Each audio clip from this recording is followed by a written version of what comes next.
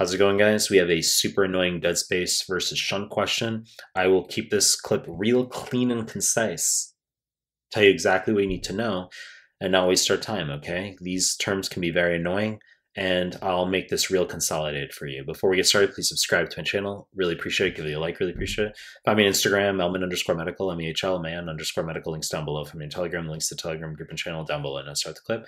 42-year-old woman, she has a 48-pack-year history of smoking with COPD, and question just wants to know what's most likely to be seen. So, as I prefaced with, I'm going to keep this real simple. Dead space versus shunt. So we have V on Q ratio, ventilation in comparison to perfusion, all right? If the ratio is low, ventilation is low compared to perfusion, it's going to be shunt. If the ratio is high, high V on Q, okay? Meaning that perfusion Q is low. That's going to be pulmonary embolism. So this is what you need to know. Pulmonary embolism is the only thing on USMLE that's going to be dead space.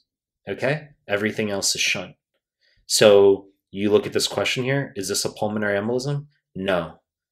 So dead space, wrong fucking answer. A, B, C, we eliminate all of them. Now, I'll quickly jump through what they are, A, B, C, but they're all fucking wrong. This is shunt.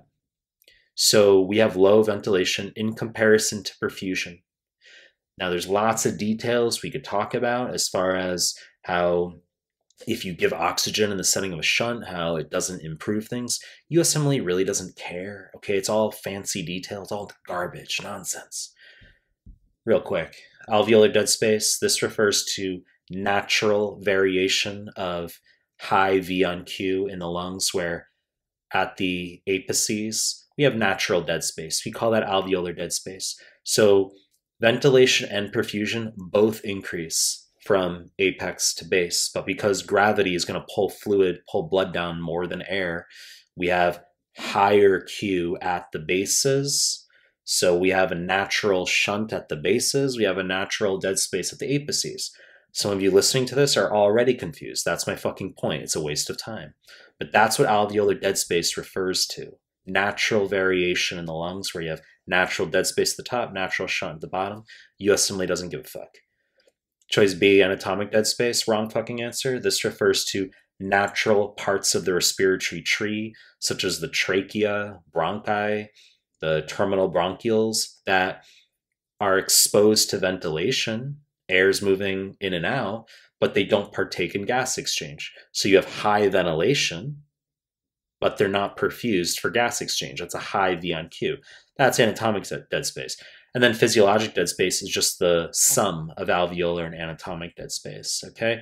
Students see this question, it's nearly identical, one on one of the offline NBMEs, and they think because, they psychoanalyze, they think because there's 3 dead space answers, OMG, that the question's trying to play a trick and that it's one of them. It's wrong. This is shunt, okay? This is low ventilation compared to perfusion. This isn't pulmonary embolism. COPD, emphysema, bronchitis, fibrosis, asthma, they're all shunt for USMLE. Okay, students will get pedantic, give other examples where apart from pulmonary embolism, we can see dead space. It's fucking wrong. Okay? Radial traction, real quick, you'll see this buzzy. This is asked in NBME. This refers to stickiness, quote unquote, on the outside of the airways that can be seen in pulmonary fibrosis, where this is the reason why we have a normal or increased FEV1 over FVC in restrictive, whereas in obstructive it's lower. So if you ask students, why do we have a higher FEV1 over FVC in restrictive in comparison to obstructive? The answer you'll get 19 out of 20 times is, well, the numerator doesn't decrease as much as wrong fucking answer, okay?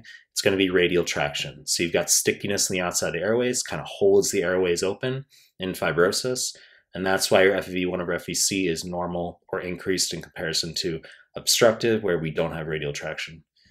You know the deal. To make more content, if you like my stuff, subscribe my channel. I appreciate your time. That's it.